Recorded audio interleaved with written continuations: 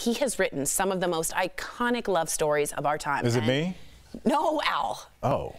And to be honest, when you heard me say love stories, who'd you think? Nicholas Sparks, am I right? I know I'm right. I know I'm right. Well, guess what? Nicholas joins us live on the show, and he's here to chat about his new book, The Wish. Welcome to the show, Nicholas. It is so great to have you. How are you? What's up, Nick? Nick.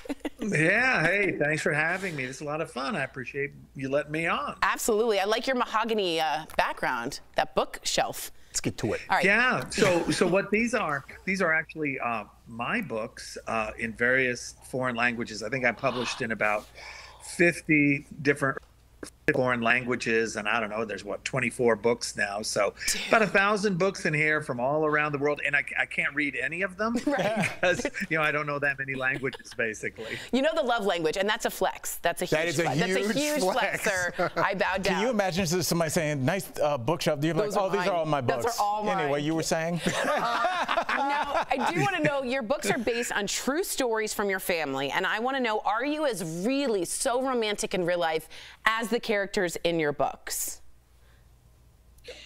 Yeah, of course. I love a good romantic date. I think life is about experiences, and I'm all for, hey, we'll go to dinner and maybe have a glass of wine or something like that. But I also enjoy things like let's take a walk and hopefully we'll see something magical out there. I remember one time, it was almost like it was like almost like out of my books, right? We just got off the plane.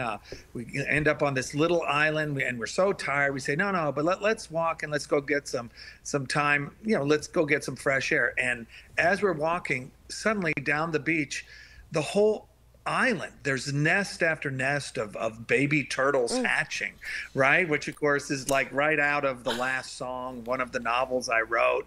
And over there, over the horizon, there's a rainbow. And yeah, it's nothing that planned, but there was definitely magic and romance in that moment. And of course, we try to do romantic gestures as well. Cute.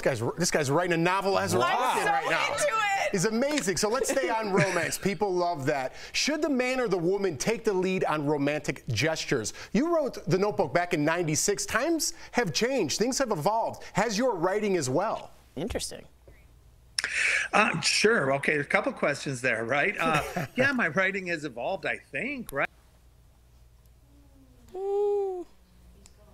All right, we have some technical difficulties. I think he was about to ask me to star in his next movie, and he fell out. He fell out. So hopefully we'll get him back. I get that part. I mean, but it just, as he was talking, my first thought was he was a man that seems like early on in his life he decided to steer into being emotional, especially in 1997. Men didn't do that. We're gruff and we don't cry and we don't hug our kids and they stiff upper lip. And you look at how happy and how evolved he was, as opposed to a lot of men that unfortunately, because of how they were socialized, didn't get a chance to do that, didn't get a chance to say, hey man, I'm sad today and I don't know why. I agree. I like how sensitive he is. We do have him back. Don't be sensitive that I cut you off. Thank you for coming back. Please answer Jeff's question. We apologize.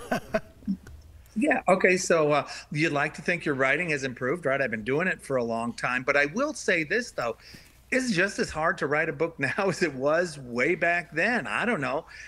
You try to always improve. So the challenge is just as high. I still rack my brain trying to come up with good stories. And as to the other question, romantic gestures, I think it works best when both people do romantic gestures. But really, like often the best kinds of romantic things are just showing the other person that you're thinking about them when you're supposed to be doing something else, right? It's a text from work saying, hey, thinking about you, looking forward to seeing you, looking forward to a great dinner tonight.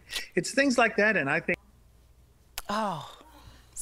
Hang in there, hang in there. This is like a movie you don't want. I want to know, when we get it back, does he really believe that stuff? I think so. I think so. And when you write such... Like hold hands at dinner? Come on. Look, a lot of people are old school, and I will say that my parents have been married 50+ years. Your parents have been married 50+. And your parents were married for a long time? About 7 years. Oh, okay. Yeah, that didn't work out. You should have done me first. Yeah, my bad. Yeah. I'm just simply saying old school romance, I think, is classic and will never ever die. And when you write something like, for instance, The Notebook, and he's like, it's not over. It still isn't over. That hits on every level, every language, as you saw, everywhere, every age. Yeah, but I mean, listen, I love my wife. Do we have him back? He's back. Let's excellent. yeah. Okay, I'm going to jump in here, Please do, Al. Nicholas, because you know, our viewers obviously love The Notebook, and if I don't ask this question, they will kill me. So do me a favor. We have a viewer here, and we're going to play your question now. Can you give me some tips on writing a love letter to my husband? Yeah, I can. Okay, the best way to write a love letter is to set the scene. Where are you? I'm in the kitchen, you know, at a table. You know, the sun is going down, the sun is coming up. There's a cup of coffee beside me, a glass of wine beside me. You know, I find myself struggling for words. It's always a great line because it's hard to capture everything that I'm feeling in this moment.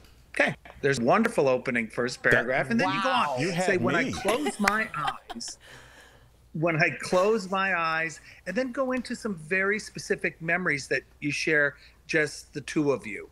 You know, it might be something about your honeymoon or the birth of a child, or just a quiet night where she was crying or he was very upset, and you comforted each other.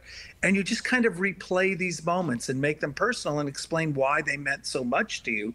Do that for a few paragraphs, then consider yourself lucky. Tell them why you're lucky. Thank them for being with you, and then that is one heck of a love letter. Bravo, sir. Whoa. I just fell in love. Man, I'm going to slide in those DMs. We better watch out, Nick. Oh, Nicholas, I'm so sorry about our technical difficulties, but thank you so much for chatting with us. And thank you, Sandy, for submitting your question. We'll be sending you a copy of Nicholas's new book, The Wish, by the way, which is available now at any bookstore. We are all feeling the romance. It's not over, Nicholas. It's still not over. You have to come back, brother. That was awesome. That was amazing. Bye, love. Thank you.